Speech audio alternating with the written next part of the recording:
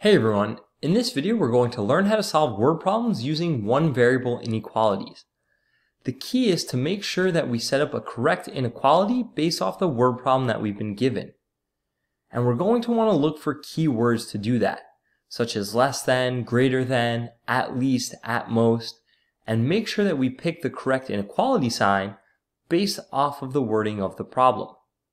Our first example, in order to ride the roller coaster at the local theme park, you have to be at least 60 inches tall. Write an inequality that represents the situation and graph the solution set on the real number line. With every word problem, we need to make sure that we define our variable. So in this case, we'll let x be equal to height in inches. So now we can use x to set up our inequality. So we need to be at least 60 inches tall. So that means x has to be greater than or equal to 60.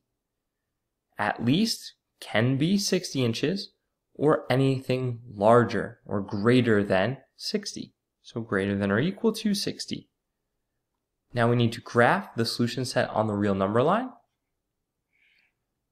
So we'll put 60 in the middle, 59 to the left, and 61 to the right. So to graph this solution set, put a close point on 60, and we'll shade all the values that are greater than 60. Now, typically with word problems, we're not going to be graphing a solution set. More likely, we're going to be using the inequality to come up with an answer. So let's look at an example like that. Craig needs to park his car in a parking garage downtown. The parking garage charges a $10 entrance fee plus $5 per full hour parked. If he wants to spend less than $50, how many full hours can he park his car in the parking garage? As always, we'll start by defining our variable, which in this case, x is going to represent the number of hours parked. Now, the way that we're going to figure out how much this parking garage is charging is looking here. They charge a $10 entrance fee, so that's a fixed value, that's a y-intercept, and $5 per full hour, so that's a rate, that's going to be a slope. So they're going to charge 5x plus $10. Okay, so there's our expression that we can use to figure out how much the parking garage charges. And Craig wants that to be less than 50. So we want this to be less than 50. Now that we have our inequality set up correctly, we can subtract 10 from both sides. We have 5x is less than 40. Divide both sides by 5. X is less than 8. So the number of hours that Craig can park needs to be less than 8. If he wants to pay less than $50. Now the question asks how many full hours can he park. So the number of full hours that's less than 8 would be 7. So he can park for 7 full hours and pay less than $50. Okay, so it's important that we read the question and answer it based off the inequality that we get. Next up, Siri has $30 to buy hamburgers and french fries for her friends. A hamburger costs $4 and an order of french fries costs $3. If she wants to buy twice as many hamburgers as french fries, how many hamburgers can she buy? So we have a choice here. Do we want x to be the number of hamburgers or the orders of french fries? Well, if we read again, she wants to buy twice as many hamburgers as french fries. So hamburgers is defined in terms of french fries. It'll be easier for us to define x as the number of french fry orders. So I'll just write number of french fries, but number of french fry orders. So then the number of hamburgers is going to be 2x, twice as many. So that's the number of hamburgers. Okay, so to figure out how much she would spend, we have to take how many she ordered of french fries and hamburgers and multiply each by how much they cost. So the French fries cost $3, so we have $3 times X orders of French fries. Hamburgers cost $4, so 4 times 2X orders of hamburgers. And she only has $30 to spend. So that means we need this value to be less than or equal to 30. Now in this problem, there was no key words to indicate the less than or equal sign. Right? It doesn't say at most, at least, less than, greater than. But we have to understand the context of this problem. If she's ordering the food, she needs to make sure that the amount she owes is less than or equal to the amount she has. Okay, so we just use the context of the problem to set up this inequality. We can simplify the left side. So we have 3x plus 8x is less than or equal to 30. 11x is less than or equal to 30. Divide both sides by 11. X is less than or equal to 30 over 11. Now, it doesn't work out perfectly. 30 over 11 is a decimal value. It's a little bit less than 3, right? 33 over 11 would be 3. So this is 2 point something. Let's say 2.8 approximately. Now, we can't go into a restaurant and order 2.8 orders of French fries. That doesn't make sense in the context of this problem. So in the context of this problem, how many orders of French fries can we make? Well, it has to be less than this 30 over 11 value. So we can make 2 orders of French fries then. So we have 2 orders of French fries, which means that then we'll have 4 hamburgers that we order. Now, the word problem only wanted the number of hamburgers that she can buy. We had to use the number of French fries to get that, but we'll only box in the 4 hamburgers. And again, it's good to see in this case that's not a perfect value, but we can come up with an answer based on the context of the problem. Andy has 2 jobs after school, coaching a youth basketball team and waiting tables at the local diner. He makes $15 an hour coaching and $10 an hour waiting tables. If Andy works 8 hours every week as a coach, how many full hours must he work as a waiter to reach his goal of earning at least $235 a week? So we're going to let X be the number of hours waiting tables. So in a given week, he makes $15 an hour coaching, and he does that for 8 hours. Okay, so $15 times the 8 hours. So that's how much he makes coaching. Then $10 an hour waiting tables times the X number of hours he's doing that. And he wants to earn at least $235. So we want that to be greater than or equal to 235. So now we can simplify. So 15 times 8, we'd have 80 plus 40, so 120 plus 10x is greater than or equal to 235.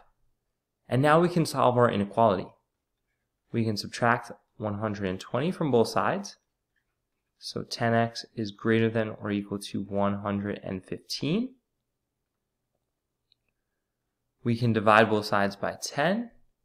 And we have x is greater than or equal to 11.5. So, in order to meet his goal of making at least $235 a week, he's going to have to wait tables for at least 11.5 hours. Right? X has to be greater than or equal to 11.5. So the question asks, how many full hours must he work as a waiter? Well, in order to make this inequality true, the lowest whole number or integer, however you want to think about it, that satisfies this inequality is 12. So he has to work 12 hours as a waiter to meet his goal. And then anything more than that, he just exceeds his goal by more and more money. Irene wants to complete at least 90 pull-ups over the course of the next 4 weeks. If she plans on increasing the amount of pull-ups she does by 3 each week, what is the least number of full pull-ups she must complete the first week to reach her goal? So we're going to let x be equal to the number of pull-ups week 1. Okay, so week 1, she's going to complete x pull-ups. Week 2, she's going to increase that by 3, so x plus 3. Week 3, x plus 6. Week 4, x plus 9. And she wants this to be at least 90 pull-ups. So greater than or equal to 90. So if we simplify the left side, we have 4x plus 18 is greater than or equal to 90. And now we can solve. So we can subtract 18 from both sides. 4x is greater than or equal to 72. Divide both sides of our inequality by 4.